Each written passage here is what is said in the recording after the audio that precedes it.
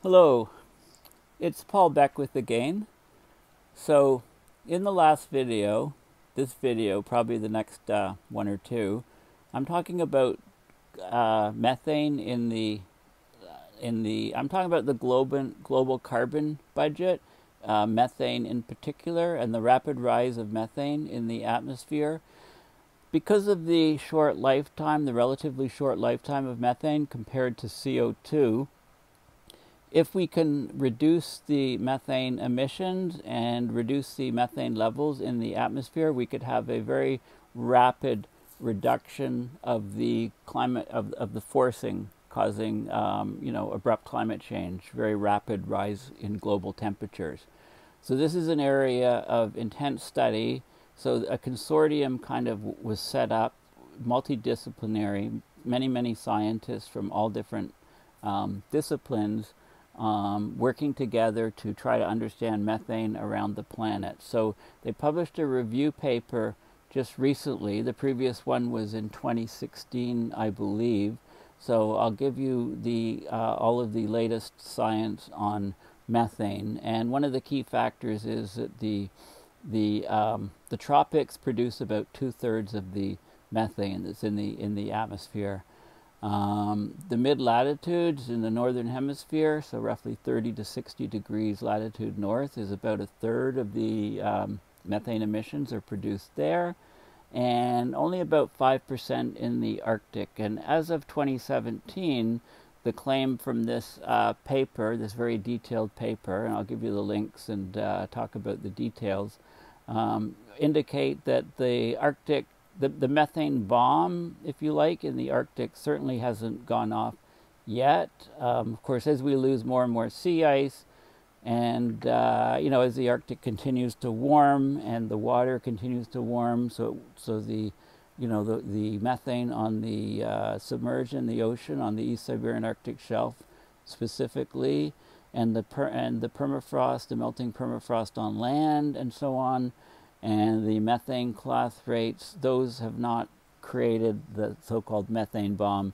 yet, as of 2017, which was when the data was good for. But the risks of this type of large episodic emission, the so-called methane bomb, are increasing higher and higher as the Arctic continues to warm faster and faster. So let me get back to the paper, the press article that came out recently about global methane levels soaring to record high.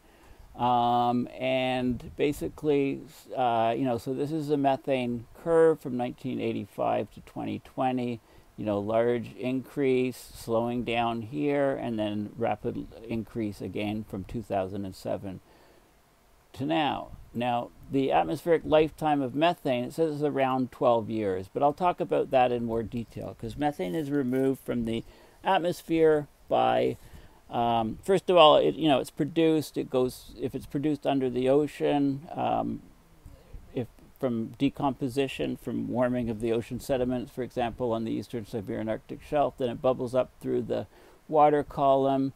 Some of it is broken down by methanotropes in the water.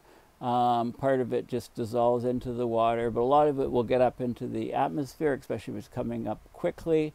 And the lifetime, it's broken down in the atmosphere by the hydroxide radical, by chlorine in the atmosphere, by singlet oxygen. If ozone is broken down, and the oxygen then will react to the methane. It's also broken down in the, it also gets up in the stratosphere, and it's broken down there. And there's a lot that's captured in soils as well. So those things reduce, they react with methane, break it down. So its lifetime in the, overall lifetime is 9 to 12 years, say, 9, 10, 11, 12. So, and it depends on the latitude as well.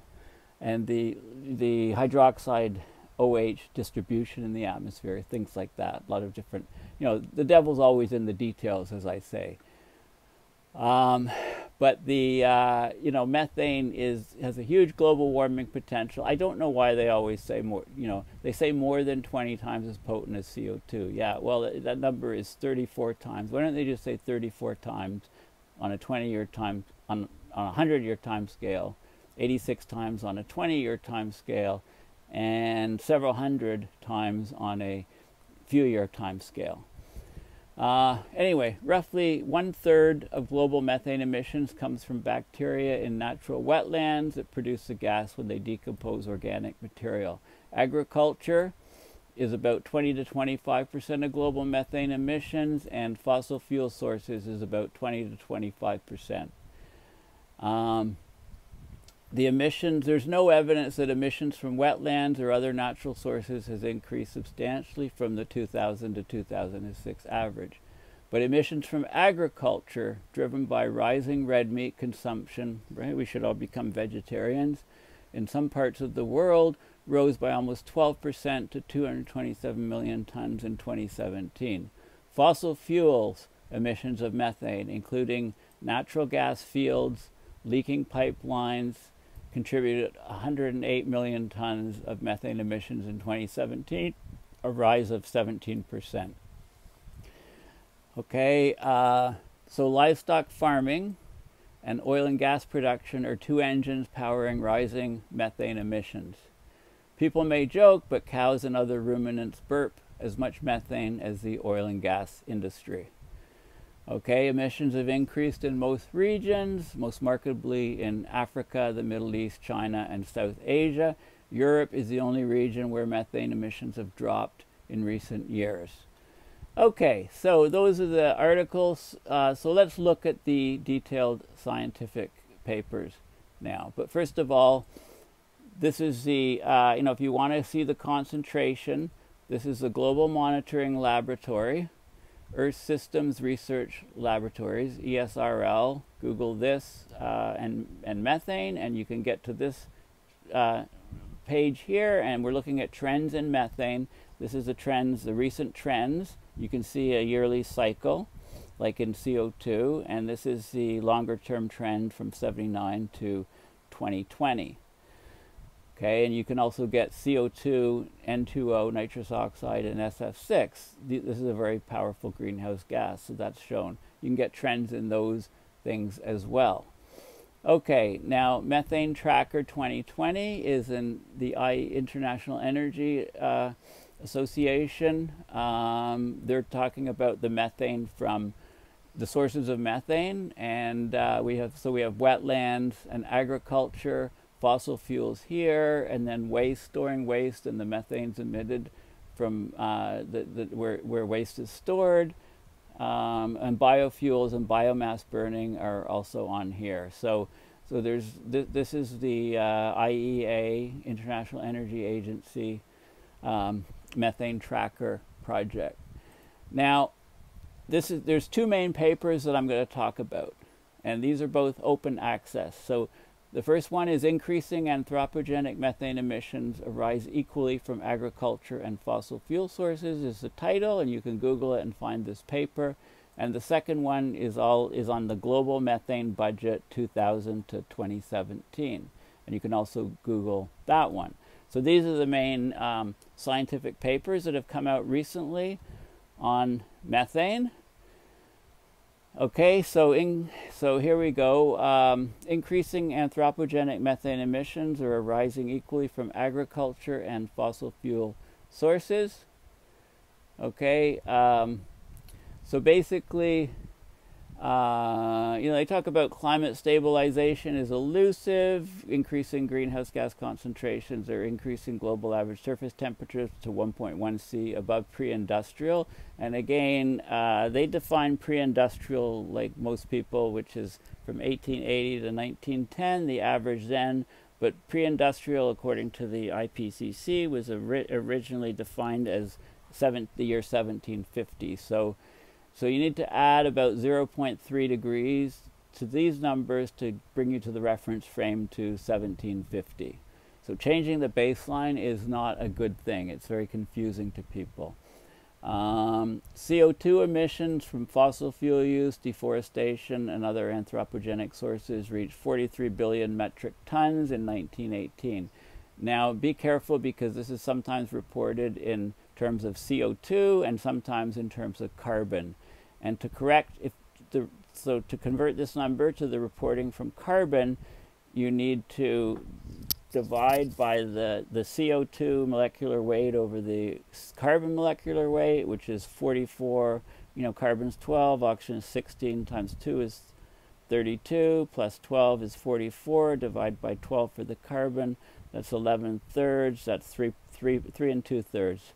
Okay, so divide this by 3.667 and you get about 11 or so billion metric tons of carbon. And of course, storms, extreme weather events are displacing people, a record 7 million in the first half of 2019, and so on. So methane's emissions have contributed about a quarter of the relative cumulative radiative forcing. So we've got CO2, the main greenhouse gases, CO2, methane, and nitrous oxide. Since 1750, the cumulative radiative forcings, methane's about a quarter of it. Okay, CO2 dominates and N2O is getting more significant. Okay, and they talk about the global warming potential of 86 times for methane. On a 20-year time scale, they say 28 times, but it's actually 34 times on a 100-year time scale. I mean, they never mention a few-year time scale. When methane in the Arctic, for example, it's what happens in a few years. The methane concentrations in the atmosphere reached 1875 parts per billion at the end of 2019. That's more than 2.5 times pre-industrial levels. And the largest methane sources include anthropogenic emissions from agriculture, waste, the extraction and use of fossil fuels, but also from natural emissions from wetlands, freshwater systems, and geological sources. So the global methane budget is what we're talking about, and so this paper is talking about it. But like I said, the key paper is on the global methane budget is the next one that I'll discuss. So let's just have a look at some of the key things here. So there's a chart here which gives the global methane emissions. So it breaks it down. So there's always two methods shown. A bottom-up method, where you start at the ground and you look at all the sources and you add them all up, and a top-down method where you monitor the total methane levels in the atmosphere. So there's the two methods, and in a perfect world these should match, but they're close, but they don't completely match. So as research proceeds, it tries to bring these numbers together, but it's two different methods to try to find out what's going on. So wetlands is these are natural sources, these are anthropogenic sources. Okay, so natural sources, wetlands is a huge factor. Fresh water is huge too. Geological, wild animals, termites, permafrost soils direct, biogenic ocean. Okay, so the total natural sources, and there's two time periods, 2000 to 2006 and 2017. So you can look at the increase. You can look at each of the different aspects and see how the changes are occurring. And then there's anthropogenic sources, so agriculture and waste. So take the average of those two numbers, and this is the uncertainty range in the square brackets, and this is what we have in 2017, and this is 2000 to 2006. So you can see the rise in agriculture and waste and see where the breakdown occurs. Fossil fuels, you can see the rise. Biomass and biofuel burning, so we've got the total anthropogenic sources, total sources if you add the anthropogenic and natural, and then the sinks. Okay, the sinks are chemical loss. This is the hydroxide in the atmosphere. You also have soil uptake, and if you add those together, you can get the total sink. So you can see how they change with time. This is the global methane budget. You can see fossil fuel production here, agriculture and waste production here, biomass and biofuel burning, production from wetlands, production from other natural emissions, and then the total sinks here. Okay, I'm going to continue this in another video. Thank you for listening.